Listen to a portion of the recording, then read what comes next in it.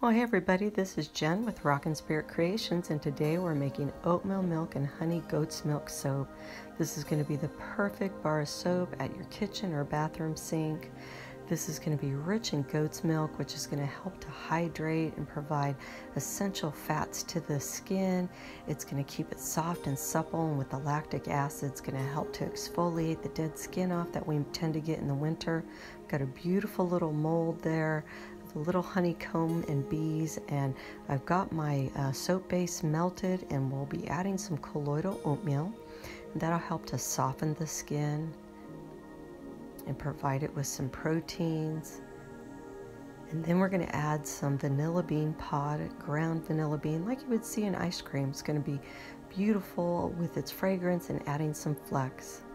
Next, we're going to add some vitamin E, and this will provide some antioxidants and some wonderful emollient fats in there and help the longevity of the soap.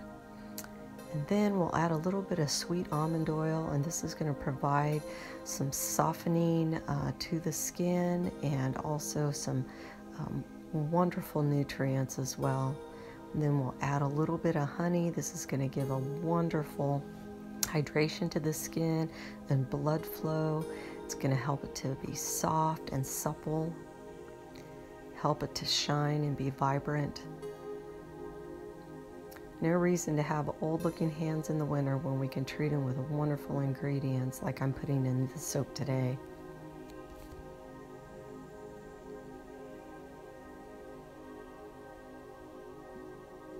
Get all that honey out of there.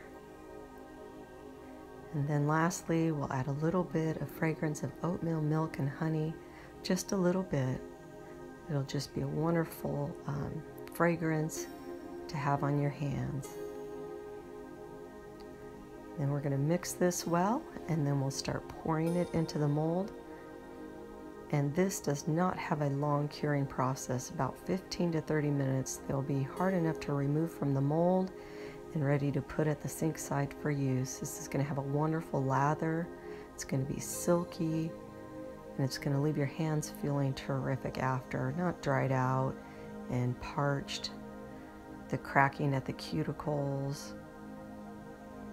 There's nothing worse than that happening in the wintertime, so to have a wonderful milk soap like this is really nurturing and beneficial for the skin, along with that colloidal oatmeal, the almond oil, the honey, everything good for the hands. Your hands will be very happy that you've blessed them with this wonderful combination of hand protective ingredients.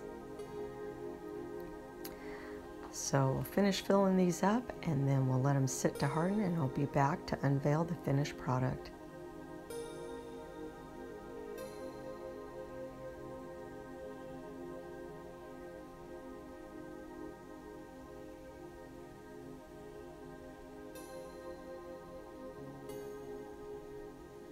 How cute. Isn't this beautiful? Natural, pure, no fake colorings, just a beautiful bar of soap. Look at the vanilla bean.